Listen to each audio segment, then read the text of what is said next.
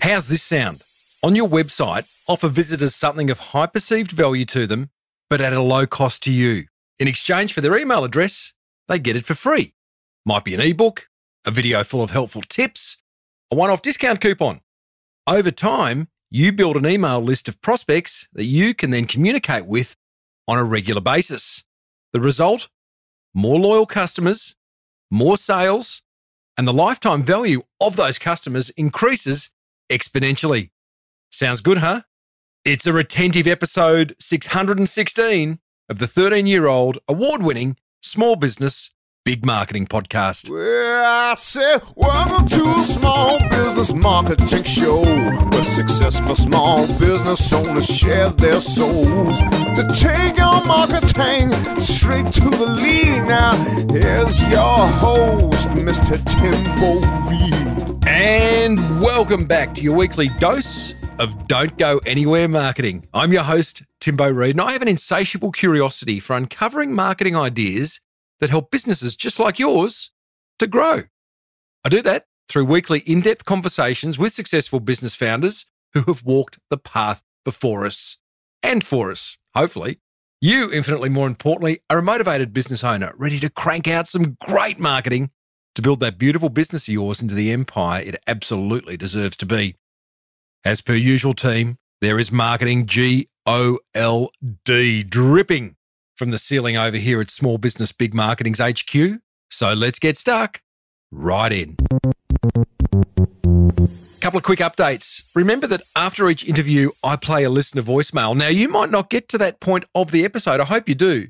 But if you don't, I just wanted to remind you that every week we hear from a listener about what marketing's working for them, a tip they've actioned from the show, some constructive feedback about how I could do the podcast better, whatever it is. And I encourage you to call me on 0480 015 150. That's the Small Business Big Marketing hotline. You got 5 minutes to leave me a message. Leave your website address or at least business name for a bit of gratuitous promotion, and I'll play it, most likely in an upcoming episode. 0480 015 150.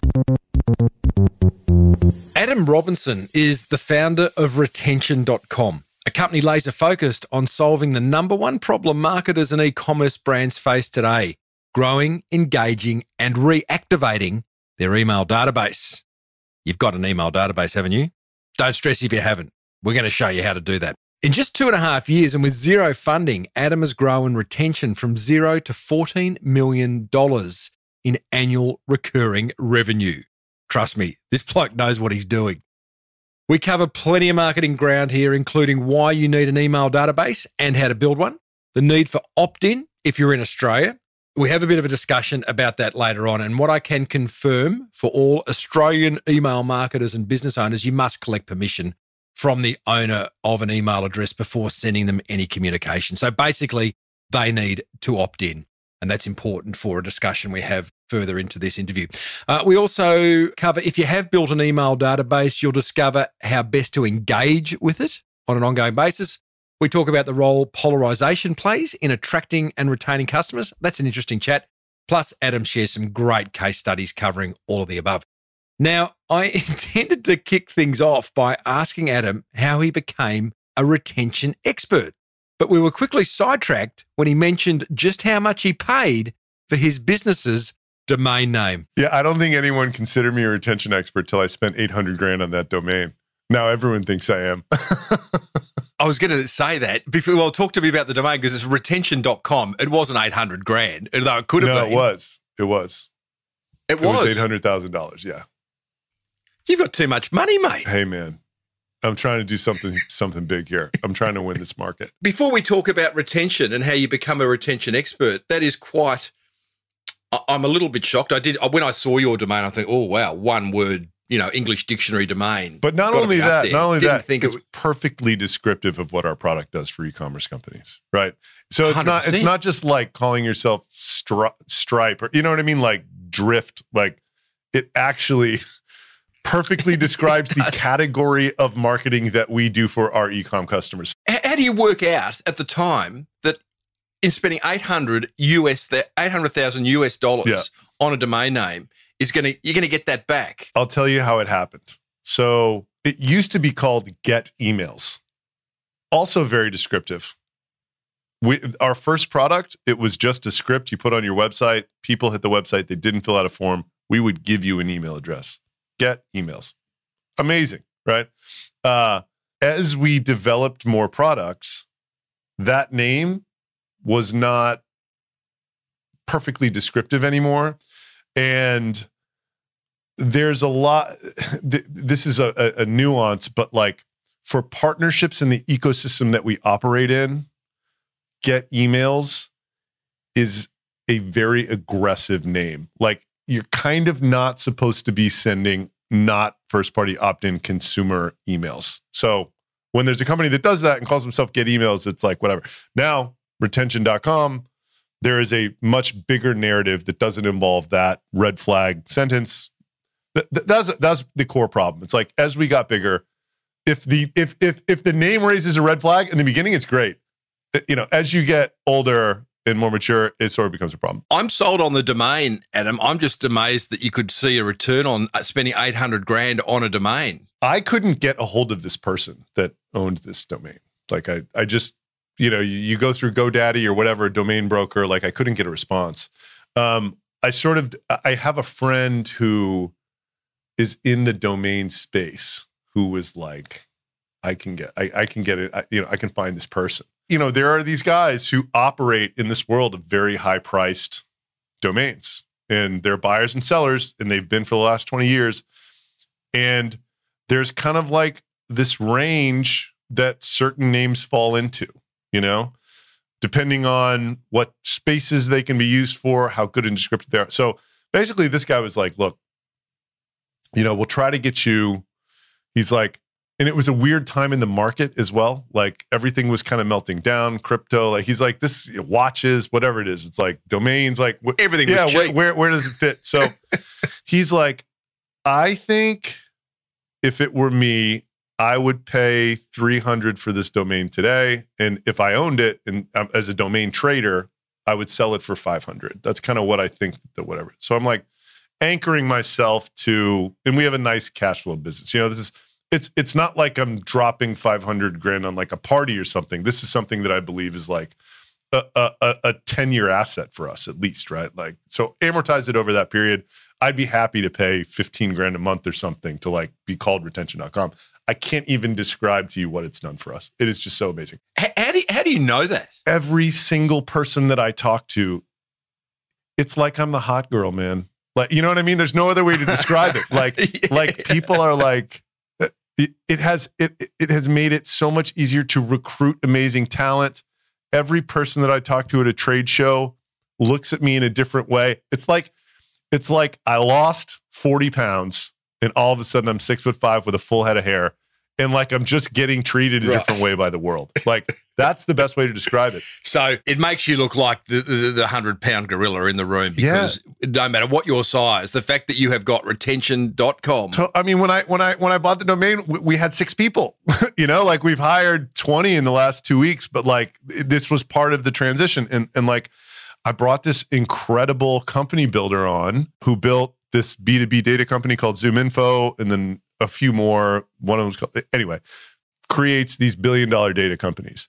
I don't know if he would have joined if part of the story wasn't, oh yeah, and I bought this huge domain, retention.com, that's like, you know, going to just own the space, right? I didn't expect to have a domain name conversation at the start, but when I did see it, I'm like, wow, that's a big name. So you and everybody else, you know? So, so like, and right. I want to qualify this by saying, so like long story short, a 67-year-old woman owned it as a retirement plan. Apparently, she had like agreed to this like $450,000 price or whatever. And I was like, okay, fine. Ugh. And then she slept on it and she said NFW like $850, cheapest or whatever. And then I'm talking to my buddy and I'm just like, dude, like, I don't know if I can do almost $1 million for this domain. Like it just seems, it's making me uncomfortable, you know? And he's like, okay, think about it this way. What were you comfortable paying? And I was like, well, I mean, I was anchored to this $500,000 price. Like you told me that was what it was worth and what I was going to have to pay. And And you told me that we were going to get a deal at 450. And so I was super excited about it. He's like, okay, so think about it this way. Is it worth 300 grand to you to not have it in a year to have it today? Because he's like, I guarantee you, because I guarantee you, if I go beat this woman up, we can get it for 500, but probably in 12 months, right? Like, he's like, I've worked on people for 3 years to get domains at the price I wanted them. That's what this craft is, this domain trading thing. You know, we have so much traction in our business. I was just like, that's actually, I would definitely pay 300 grand more to like have it today rather than a year from now because of everything that we have going on, right? So, you know, we did the deal and like, I don't regret it for 1 second. We have a very highly positive cash flow business. Like, I bootstrapped this thing to 14 million revenue with no marketing spend and 6 people, to give you an idea. So it's a SaaS business that's just no overhead, no office, no nothing. It's just throwing off a lot of cash. So from that perspective, it was like, you know, a month and a half of cash flow. It's like, whatever. So, and I don't regret it. I mean, it has been so amazing to have. And I'm sure it's already worth a whole lot more. Have you had it valued since you bought it? I was a little bit uneasy about, as you can imagine, I've never done anything like this in my life, right? Like spending, it seems just insane to spend 800 grand on like 7 letters or whatever. So like, I talked to this guy who I talked to before I bought it afterwards, he's an advisor to a lot of companies. Like, I have arranged big names for some startups that I've been advising for. And he's like, how much you pay for it? I'm like, 800 grand. He goes, I know somebody right now who would buy it for 1.5 million off of you. Like, I could call him up and he would pay 1.5. Great story. So I was like, oh, great. That's making me feel better. It's like, even if he's lying, he knows how to phrase that, you know? Yeah, that's right. It's like, even if he's half wrong. Like, lie to me, baby. Just like.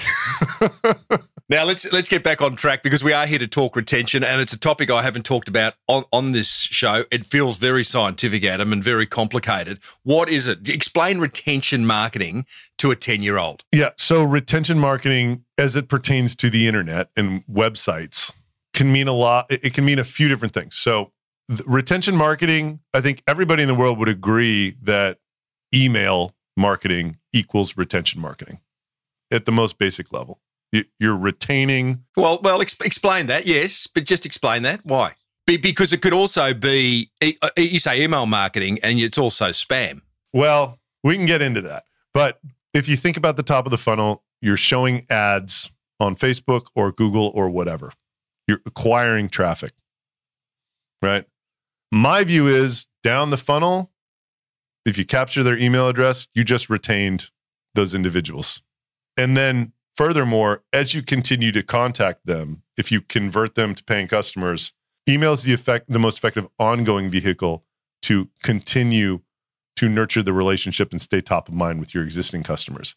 It's the easiest way to retain and inspire repurchase, right? So SMS is now a vehicle to do that if used properly as well.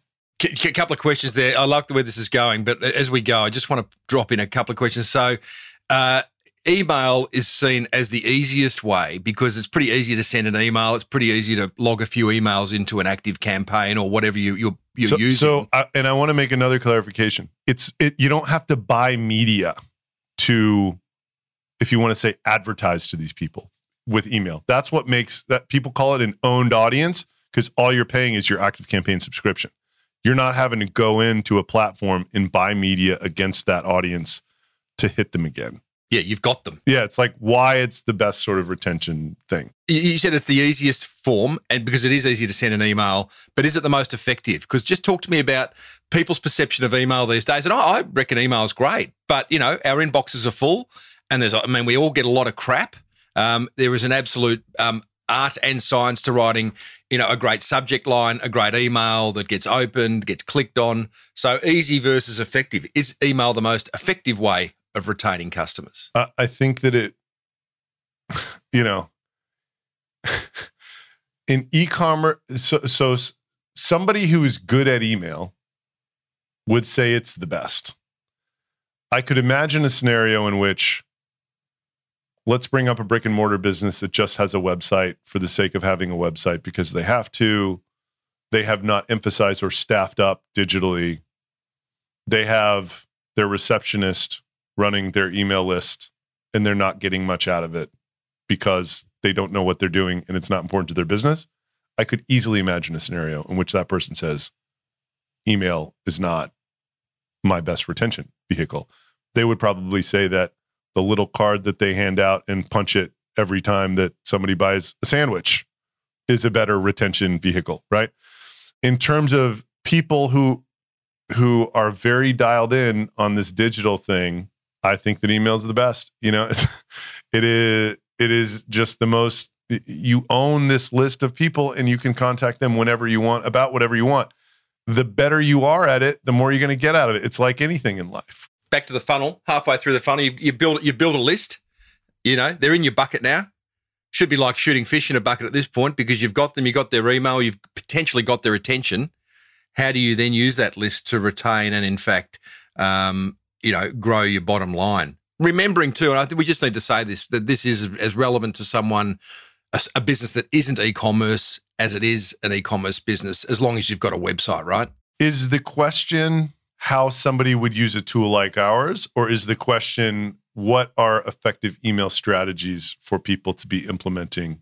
Right now, I'd love to drill down from effective email strategies into a tool like retention. I want to just like fork it back into someone who is a brick and mortar business and is not emphasizing the email program, and then compare that to somebody who is sending, let's say, hundreds of thousands of emails every month. And this is a super important part of what they're doing because it's just very different. If you don't have an email program and you're collecting email addresses in your point of sale system, or you're doing the old fishbowl, put your business card in here, even sending out a monthly newsletter with anything on it has just the power of being top of mind, is something that you can't quantify, but it is a very easy and effective sort of method of doing this. I'm just in my head thinking about like how, if I'm sitting there, I have 5 different jobs within my own business. What am I going to do? Like take another one on? Like, I don't know.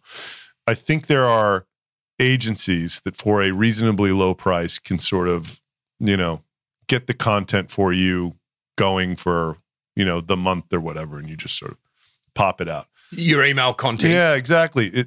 It's almost like the most important thing is just staying in front of people, but basic principles for email that I adhere to, and this is pretty simple. Thinking back to like direct mail rules of engagement, like the list is the most important. The offer is the second most important by a long shot. The creative is the third most important by a double long shot, right? So just having an email list and keeping it engaged, that's great. Now, when it comes to what should be on that email in terms of an offer, give somebody some kind of incentive, depending on what your business is, to come in and see you, right? Like coupons, discounts, restaurants, it's like Tuesday nights, whoever, like get a free cocktail. I don't know. I like to tell people for email, getting people to click on it is like the holy grail, because then they'll come to your website and they'll see more, right? An email should only be requesting one activity out of someone. Otherwise, there's choice paralysis. What you're requesting them to do should be a huge button with a very clear call to action, right? Redeem this coupon, or like reserve a table tonight, like whatever it is, right? Make them do one thing and one thing only. That's like a proven, if there's one button versus 3 different things to do. The one exception, which is not the case of the listeners here, I don't think, is like if you're a publisher, or you're like sending out a blog summary, obviously there's going to be like several articles for people to look at. Groupon, something like that. So to that point, to that one action, and I'm all about, we get them to do one thing well, as opposed to try and get them to do 10 different things. If you are sending an email that is a newsletter, by default, it's going to have a number of different articles or things. Is it still just one button to say, hey, push this button and read the whole newsletter on our website? I mean, it just depends on what you're trying to do. But I think there's always should be like some kind of a call to action above the fold. That's the most important thing because there's just an exponential drop off below that. So it's like if, 40% of people are going to open this email literally like 70% of them are not going to make it past the fold. So like whatever you want to do, make it one thing above the fold. And then for the rest of the people that scroll down, do whatever you want to do. That would be my suggestion, right? And it just varies by business. So brick and mortar person, that would be what I would be doing. Sending something out once a week, whatever, like just reminding people that you exist. It's this very cheap and efficient way to do it. Before we move on, for the brick and mortar person, I'm all about story and I'm all about pull marketing, which is be super helpful to help your customers and prospects make a more informed purchase decision, right? So pull marketing is sharing helpful content. Push obviously is, hey, buy from me. Here's a coupon. Tuesday night, steak and chips night. That seems push, push, push. Do you see a mix or do you see one as being more effective than the other? The only reason I suggest the push is because I think it's like 100 times easier than the pull. Pull done well, there's no question it's way better. I don't know many brick and mortar entrepreneurs that are in a position to do, for instance, what Gary Vee did in his early wine days, right? Just sitting there, recording a video every single day about different bottles of wine and ranting about the New York Jets, right? Like I'm in the process of trying to like rapidly scale this SaaS startup. I have been convinced through reading this book called Founder Brand by Dave Gerhardt and several other people that I deeply respect in life that I should be creating a lot of push content myself because that's the quickest way. Given the fact that social media platforms are where the eyeballs are, people on the other side of those platforms go to those platforms to connect with people, not brands. If you want the most connection into your operation, it's got to be the fastest way is a person. You can try to get it connected to your logo in the long run, but the person is it. I'm not on these platforms in my personal life. I had this fear that it would be all encompassing and take it all over. I have come up with a way, I'm paying people, but like I have a team of, 3 freelancers. And I spend 2.5 hours on Monday morning, and that turns into 18 pieces of content every week. This is for your business. For me, right? So I'm just trying to provide some push inspiration, right? I'm decent on the video medium, and I can crank out video very fast. What happens is these guys send me hook ideas, and then for basically 7 posts, I write the bullets, I record them on video, and then send them back to them. The videos get edited by a video editor. I have a guy who takes 2 of the posts, one about strategy, one about philosophy. He makes them into newsletters twice a week. And then I also have a podcast, which is separate from that. All I'm trying to say is, if you decide to go the push route, there is a way to systematize. Nobody would have any idea that I'm not in there posting on LinkedIn twice a day and writing my own newsletter. People write me back to my newsletter every week and they're like, "You're a great writer. This is amazing." I'm like, I hadn't written a word of this, But like it's my words because I'm like recording a video of what I want the guy to write about, right? The last time it was this great story of this guy that I share my office with, Jasper.ai. This company, it's amazing. They have this software that like writes blog posts for people. They grew from 0 to 50 million annual recurring revenues in 12 months with 8 people. They just did $125 million secondary at a $1.5 billion valuation for a company that did not exist 18 months ago. It's unbelievable. Bananas. I would have told you this guy was thinking about selling his other company for like $2 million and opening a restaurant. That's where he was in 2020, at the end of 2020, right? And then these 3 founders just split this thing, and now they're like buying houses on golf courses, whatever. I look forward to you introducing me to them, and they'd make my next episode, by the way.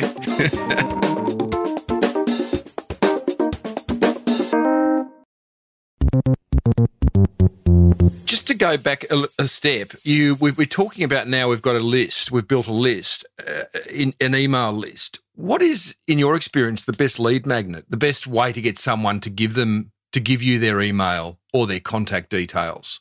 You're asking when you're actually getting it with the consent. Someone goes to your website. Okay, so here's something that if you can't regularly do push marketing, here's what I found to be the most effective. 5 quick tips, right? About XYZ. Something like that. That's like 1 page, 5 bullets. It's like, I want it. It's super digestible.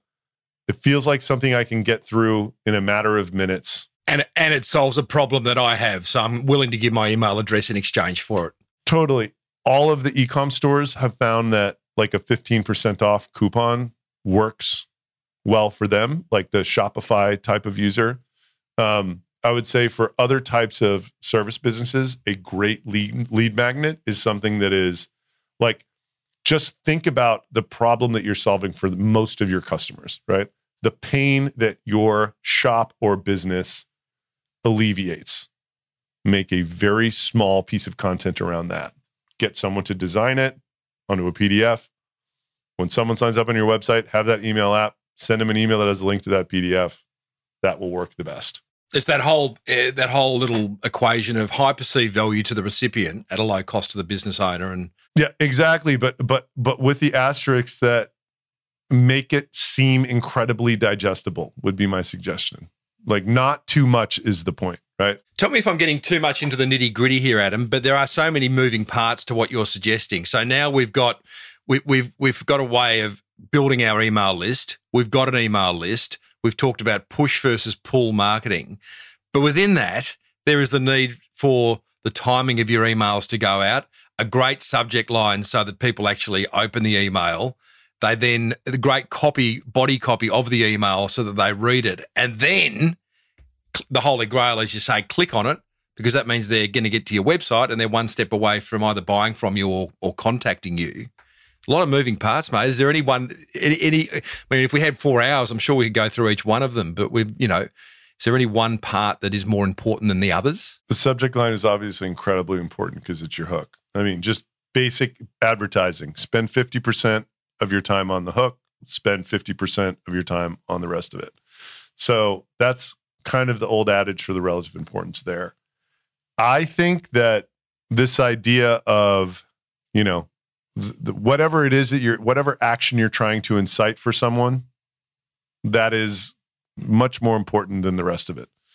Businesses are so different though. It just depends on what you're sending out. There's these businesses that are info products and they're these influencer guys and they're writing these like really long text emails that don't have a call to action at all. And, I don't know. But I think that the subject line is of the most importance, and that call to action and that big button is like the second most important. And then the rest of it's kind of like, meh. You and I probably, I get a lot of joy out of writing subject lines, and I spend a lot of time on them. But, for the average punter, for the average business owner, copywriting generally is just bloody hard. I know. That's what I'm saying about this. That's why I think push marketing is easier. It's much easier to just... it's like you already have these like discount coupons you're sending to the newspapers or whatever, right? Yeah, it's like I think the easiest way is to get 15% off. Yeah, to get your admin to just snap it with their iPhone and like put it in an email and say, bring this in and we're going to give you whatever. But having said that, and if you do, and even if you are going down the push marketing route, you've still got to write copy. Having a copywriter on staff, I don't know about in your side of the world, but copywriters are pretty expensive for the average small business owner. A copywriter, can be $200 or $300 an hour, probably well worth the money. Do you suggest most businesses have a copywriter, not on staff, but at least on call as a freelancer? Or should a business owner do it themselves because it's coming from their pen? Here's a hack. We love hacks. So I mentioned these guys I share my office with. I'm not even kidding. This product, Jasper, it will write your email for you and you will be blown away. Nuts. I'll be checking it out afterwards, man. Don't worry about that. And there are people that have e-com type businesses that have A/B tested what they write versus what Jasper writes for conversion. And Jasper beats them over half the time. Doesn't beat them every time, beats them over half the time. For idea generation on what to write, you can tell this thing, I have an entertainment company or whatever. Like I have this business and I want to write an email that will get people to do X and I want it to be 500 words and like whatever. And you hit go and it'll just produce, and then you just copy edit. You sit there and like try to make it sound a little more like you. If there's samples of your writing online, you can feed it that and it will emulate your style. What? It's incredible. I mean, there's a reason these guys, like are rich now, right? Like it's unbelievable. Hey, but the joke's on you, because I reckon for Jasper.ai, they paid maybe 20 grand. Oh yeah, the domain was not the story there. Yeah, it was not the story there. So they actually called it Jarvis.ai, but then Disney sent them a cease and desist because apparently there's a Jarvis character somewhere. So this technology that they built on, it also does images. You can tell it, create me, a landscape of Myanmar. Oh, I've seen it. Yes. Show me a picture of an elephant playing Monopoly, yeah, exactly. And it'll do it. So they're all building on top of this technology called GTP3, which is the group that powers it is called OpenAI. Apparently, GTP4. Have you seen the movie Her? No. So you got to watch it. It's this great movie where this guy falls in love with an operating system that like sits in his ear. It's incredible, right? It's like set in the future, but like not that far. Yeah, everything, right. And everybody's walking around with these things, and they all fall in love with these operating systems. And like these guys at OpenAI, like I know the head of sales there, they're like, GTP4 is like Her. Like GTP3 could already make fun of you. Dave showed it to me before they built the software. They're like, this is what we're going to mess around with. Yeah. And it would like, you'd be talking to it and it would like, like it would like jab at you, It's crazy. Whoa. Anyhow, man, so I would encourage somebody, I wouldn't even know where to start if I were just a business owner and not in digital marketing at all and not in email. What do I even write? There exists this tool now, which AI has made possible, that will tell you what you should write. And it will work. Done. So copywriter issue. Copywriters are going to go out of business. I mean, their job has just changed, right? It's gone from actually creating the copy to just creating 100 times more volume and sort of editing, right? Like that's right. Well, and they've got a new tool to use, right? It's a tool that accelerates things by just exponentially. Adam, I'm super excited to get into this topic of polarization. Yes. Because it's another thing that you talk about. But before we do that, we're not leaving retention because there is a connection, but can we just finish the retention discussion? We've talked about push, pull, subject lines, the content of an email, sending the regularity in which you send email out. Is there anything, I mean, I'm sure there's other things we can touch on, but anything big that we just haven't touched on before we leave it? Well, yeah, this mechanism that our original tool called Get Emails uses to acquire emails is something that everyone should know about. Now, we only sell to a very specific type of company. It's a Shopify store that is big, and we use the Shopify Plus and Klaviyo. But there are companies. One of them is called AtData, AtData. They will sell to anyone. So if you have a website and people come and visit it, you can put this pixel on your website, and if the visitor visits and they don't fill out a form and they don't buy anything, for like 30-40% of the traffic, instead of 2%, which you would get with a form, they will give you a deliverable email address, and you can start an automated sequence, an active campaign or whatever that will retarget these people over email. Why is that amazing? Because of all the reasons that we talked about was retention. It's, you're getting branding exposure. Retargeting these people over Facebook, you have to pay for the media. You have to pay for the click, $5 a click, whatever it is. It's insane. The cost per click retargeting over an email is like next to nothing. These emails are going to be, at the most, you'll pay like a quarter or something for these emails. It's a fantastic technology. You got some great case studies on your website. Can you just give us a quick example of a client of yours that is using that and how they're using it? Sure. So Vital Proteins is a case study on our website. They were acquired by Nestle. They're a collagen brand, basically. They put it on their website. People come and visit. The people that don't buy, the people that don't give them their email address, they just start this welcome series. It sends them a coupon, in the first email. The second email is like their best-selling products. The third email is their origin story, I think. All of them have discount coupons. They're trying to bring people back to certain products. But they've not opted in. Yeah, well, it's America, man. I mean, in America, and I don't know the rules in Australia. I think they may be similar. Europe, no. Can't do it. Canada, also a no-no. In the US, the can spam law states that email is an opt-out sport, not an opt-in sport. Very contrary to popular belief. Companies like that ActiveCampaign will say you cannot use emails like that on our platform. It's kind of up to you whether you can, right? There's no way for them to know. If they deliver well, like ActiveCampaign, if you're sending emails to them over API, they have no way of knowing, other than how the emails deliver, whether they were actually an opt-in from your website or not. So check out @data, ATDATA, if you don't fit into this Shopify, sort of store thing. Shopify type store, we have 10 times more power for that type of e-com business than our original product, which was Get Emails, which you can sort of find something similar. Okay, got it. So a little plugin gets you a whole lot more emails and starts the sequence a whole lot quicker. And people don't know it exists, which is why it was worth mentioning there. Absolutely. I will need to check, though, what Australian laws are. I thought it was an opt-in sport email over here, but I could be wrong. Yeah, but everybody does in the US as well, and it's not. So it's worth checking into, And even actually, you know what? What's more important is if Aussie people are selling to the US for your US traffic, you're under US law. You're not under your Aussie law for that. I know for a fact because we looked into this. So for Aussie brands that have US web businesses, you can use something like this and it's totally fine, regardless of what the laws are in Australia. Let's talk polarization. What is polarization, and what's the connection between retention marketing and polarization? That was really the story, what we got into when I was explaining the first name of our company was Get Emails. And it is really around this idea that people don't think you can send non-opt-in consumer email. So it's obviously for people who believe that you shouldn't.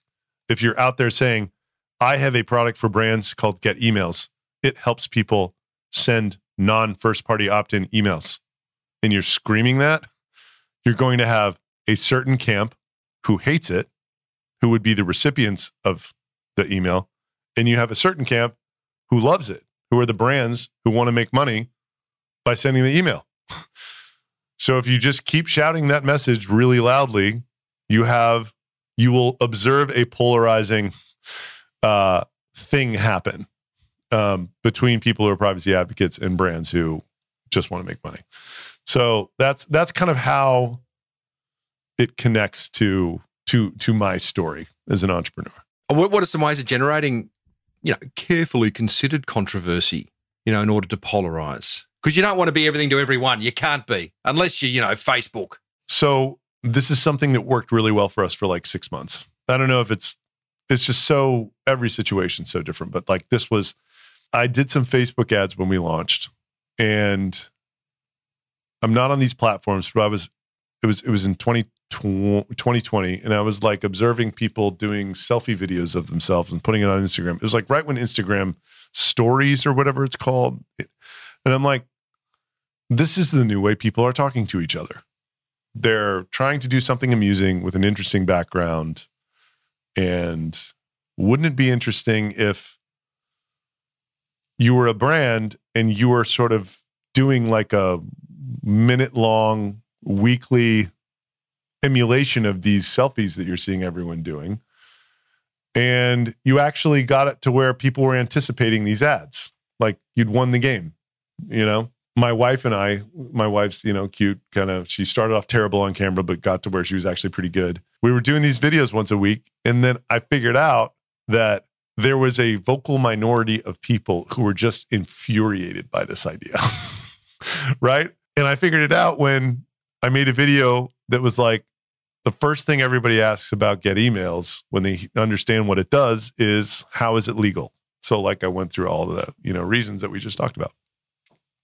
And then, you just get these like novels about how you're the scum of the earth.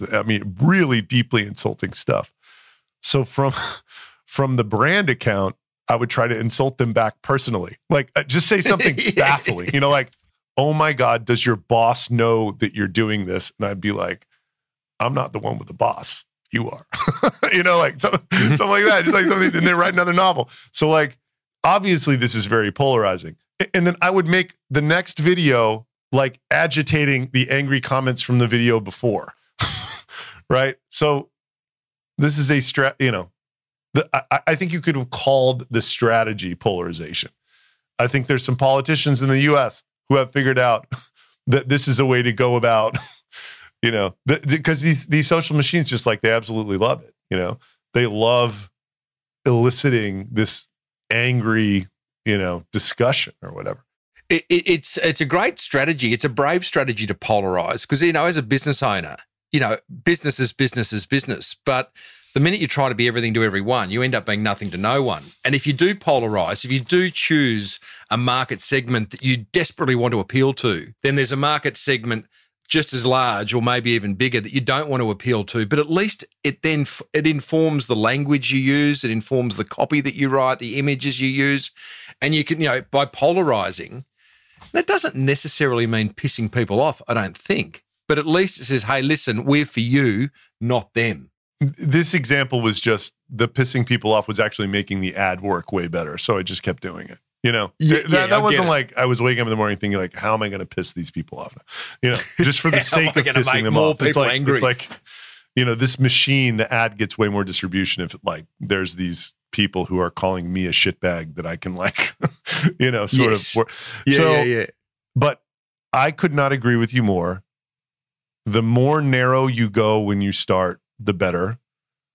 It is amazing to have a tribe and enemies also in your marketing copy, right? You're drawing the line against this person or this company or whatever. You're sort of going a war against them. And furthermore,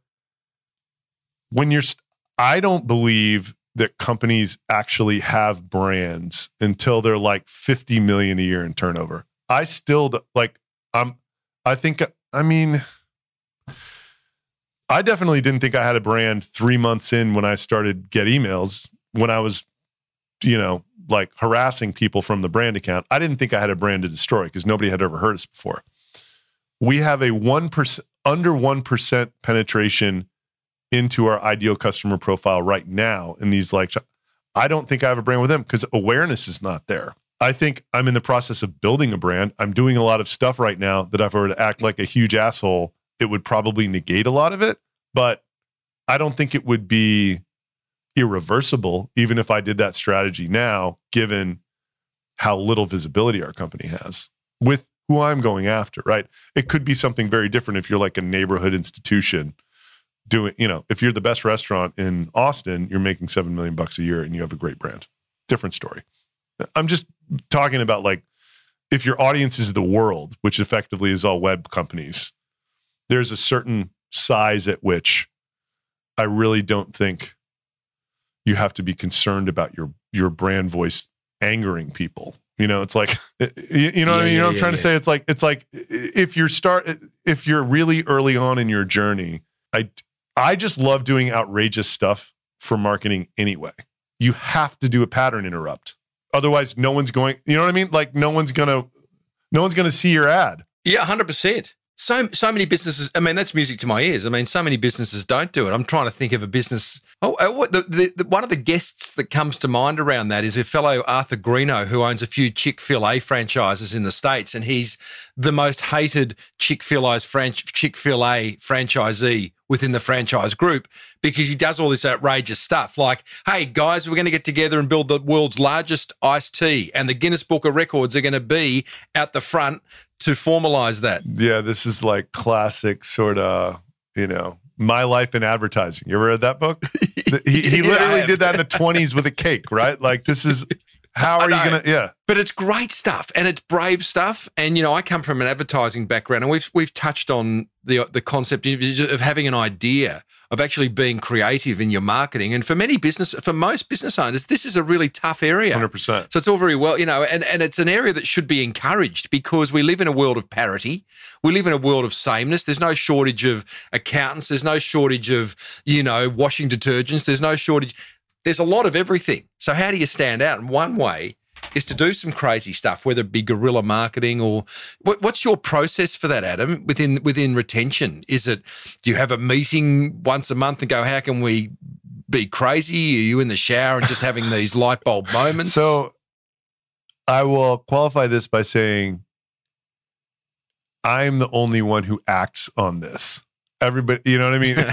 Like, so there was that 6-month period when we were doing these Facebook ads. They were working incredibly well from a ROAS perspective, meaning, and basically how it would work is like a bunch of people who were too small for us to make money on and churned at an unbelievably high rate would sign up. And then one perfect customer would come along who was huge and stick around, and they'd pay all the ads back for the prior 2 weeks, right? That's great for spreading awareness. That's not great for building a subscription business because you just have to go to the lowest churn. You know what I mean? Facebook is not the place we should be fishing for our audience. It's more kind of like, you know, I don't know, but doing Facebook ads is not it. So that was what, and I didn't know I had this like talent or gift or whatever. It just sort of week by week, I just realized I really had a knack for it. I could like come up with stuff that would make people laugh at the same time as interesting visually, at the same time it pissed this one group of people off. And it was just this perfect combination of stuff. And I could write the script in 15 minutes and just record it, you know. Like, I should give you a link. I'm going to give you a link to these videos. They're outrageous. One of them, like, after this like PPP, the loan that Donald Trump gave all the small businesses during COVID, the Paycheck Protection Program, like, I dressed up as Donald Trump, painted my face all orange. You know, my wife now is Melania. Like, I said it's a great Get Emails giveaway, and I was trying to like do a freemium thing or whatever. She's like spraying bleach in my mouth during it. You know, it's just like so ridiculous. Like, I had this ridiculous wig and my hair's hanging out of the bottom of it. You know, like just really good stuff. And like, I haven't done anything like that in a long time. I just worked with this guy who I met at a mastermind. We actually recorded maybe last week, maybe the week before. I think it was the week before. And like, he thinks in terms of pattern interrupt. And he had an amazing, he had me burning $100 bills in front of the camera, like starting a YouTube ad with me holding a burning $100 bill, right? And like, you know, my wife runs in, she's like, "What are you doing?" I'm like, "Running Facebook ads." Like, and that's like the hook, you know, like, what's it look like? Yeah, no, that's the hook, right? And tell me about just the Donald Trump idea. I mean, it's very funny. I love that it's creative. Have you immediately pissed off every possible Republican? Yeah, I was getting comments. I was getting comments, you know, left and right, like, "Oh, you're disgracing." I'm like, "Come on, man! Like, look at it. Clearly, I like." This is like a Saturday Night Live skit. Give me a break, you know? Like, yeah. How did you measure its success? Do you know how much business you got from? I would say that the ad campaign was enormously successful in that it created an initial layer of like a huge awareness for our company that did not exist the day before I was doing the ads. That campaign, that ad in particular that we're talking about, I deeply respect this company called MailChimp because I used to compete with them. And I think they're the most incredible company ever. They've since been acquired, but like I watched them destroy every competitor in that market aside from like Klaviyo and ActiveCampaign. Constant Contact was the pioneer. They destroyed Constant Contact. Like, Klaviyo latched onto the Shopify system. Had MailChimp not had a public breakup with Shopify, I don't know, maybe they wouldn't have such a leadership position. I think MailChimp's success to me as an outsider was the fact that it had a great user interface and it made something that is very complicated, i.e. email marketing.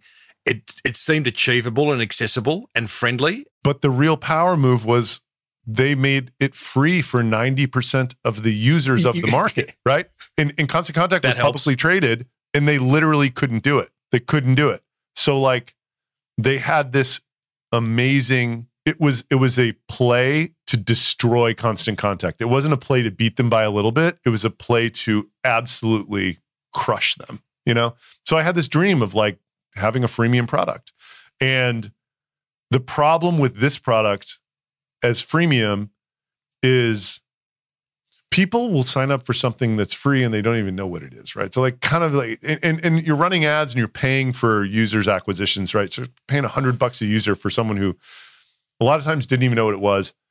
A lot of times they'd getting them to put the script on their site for a free product is very difficult. It just was hard, you know? And then if they got their script on the site with the free offer, it's like most of them didn't have traffic. You know, you need traffic for resolution. So like that particular thing It just, and I was like, okay, so we can sit here and try to optimize this freemium offer, but like we know that the people who pay us $5,000 a month are where the money is. Why don't we figure out how to make them a better product and then go find more of them? So like what I'm saying is that ad in particular didn't work, but like the sequence of ads on Facebook, it was enormously successful for when and how it was. It just facilitated every sales call because people had all seen him in this market. We were just pounding Shopify interest group or whatever. Adam, it's a big topic, which it sort of deserves more time, but obviously, and maybe we can do that another time. Is there anything left unsaid that, just top of mind? I wouldn't normally, it's the worst question an interviewer can actually ever ask. And you're a podcaster yourself, so you know this, but it just from a small business owner's point of view who are listening, is there any sort of anything left unsaid around the whole topic of email marketing or polarization? You think, hey, just drive one last point home. I mean, the day that I embraced try to be as different as possible, everything changed for me. Love it. Like you kind of said it yourself. It's like everybody's trying to copy everybody else. Like Liquid Death. Do you guys have that over there in Australia? There's this water brand here that like recently got like $1 billion valuation that started, 2 years ago or something like that. So like every water brand is trying to compete on how pure their water is. This very smart brand guy showed up with a metal can of water that is called Liquid Death. Death in a can. And that's how they're selling water. Brilliant. And like everybody thinks it's hilarious. It's the most different thing in the water aisle that exists. It's a metal can. And instead of saying it will help you, it's saying it will kill you. And it's just prolific, like it is as hard the other way as you could possibly go, right? Like, I'm not saying do that, but like try to do that, right? Like if there's 5 guys doing one thing, try to do the dead opposite. Hey, Adam, thoroughly enjoyed chatting to you, mate. Really interesting conversation. One that, I should have done many, many months ago. Retention.com is where you'll find Adam. And he's very happy to, can talk about selling you that domain for a pretty price. There's lots of stories. Thanks, brother. You're very welcome. Thanks for having me on. Well, there you go, team. Retention expert and purveyor of fine domain names, Adam Robinson of retention.com. $800,000 for a word with .com on the end. Sort of seems crazy. That said, if you got the cash flow and you can justify it, then why the hell not? And I certainly couldn't argue with, his reasons for buying it. And hey, it's already almost doubled in value. Good on him. Hopefully there was enough inspiration in that chat with Adam for you to get on top of your email marketing and start to use it as the asset it should be. You'll find links to other in-depth chats I've had around email marketing over the years over at smallbusinessbigmarketing.com/616. Oh, and if you're wondering, I have already reached out to the owner of Liquid Death and the owner of Jasper.ai for an interview. Fingers crossed both of them come off because they both look like amazing businesses and brands to hear from. Hey, if you're already successfully building an email list off your website and using it effectively, then let us all know what you're doing by calling the Small Business Big Marketing hotline on 0480 015 150. What are you giving away in exchange for an email address? How are you using your list to get more business? And be sure to include your website address so we can all sign up. Hey, got to help you guys along. That's why we're here. 0480 015 150. Leave me a message now. Timbo, thanks for the opportunity. Linda Sullivan from Night Ollie, Children's Bedwetting Solution is my name. Yes, a niche market for sure. So I usually listen to your podcast on my walks. So sometimes life gets in the way of taking action when I get home. And today I kept stopping, kept taking notes, and here I am taking action of calling you to say how fantastic the podcasts are. I just listened to John Fortress of The Fortress, and of course not my demographic at all, but always gold, and the courage that it takes for somebody to get something like that up. The action is the biggest takeaway for me, is one step every day to the goal. So thank you again for the opportunity. Linda Sullivan, Night Ollie, Children's Bedwetting Solution. Bye for now. Hey, Linda, thank you so much for taking the time to call. Now, whilst I'm biased, I do concur with you. No matter who I'm interviewing and what topic I'm covering, my intention with this podcast is always that you, my precious listener, walk away with an insight, an idea, or a kick in the pants to move that beautiful business of yours along the path of growth. And I also believe the same principle applies when looking for a graphic designer or a web designer or a copywriter for your business. Look outside your industry because that's where the new ideas are. If you're always looking inside your industry, you're sort of not going to break free from what your industry is already doing from a marketing perspective. So sometimes it's good to look outside. Hey, everyone else, be like Linda and call me on 0480 015 150. Put that in your phone under Timbo. Call me anytime, leave a message. And let us know what marketing is working for you at the moment. Love to hear from you. Got some great guests coming your way in the coming weeks. You'll hear from the Today Show's Chief of Staff, who's going to explain how you can get yourself and your business on telly, on the box. Australia's leading expert on chatbots is going to show how small businesses just like yours are using them to save money and to grow. That technology's come a long way. And yes, I will explain that all my experiences with chatbots have been totally frustrating. But hey, let's get the elephant in the room out of the way, right? If there's a business owner you'd love me to chat with, email me, tim@timreid.com.au, and I'll chase them down if I think it would make for a good chat. If you enjoyed today's episode, be sure to hit the subscribe button on your favourite podcast app where you'll find 615 more chats with successful business founders. This show was stitched together by editor extraordinaire Alex Amster. Thank you, Alex. And the music bed written, sung, produced by our in-house rock star Lockie Doley. Most importantly, thank you to you for tuning in. May your marketing be the absolute best marketing. Bye for now.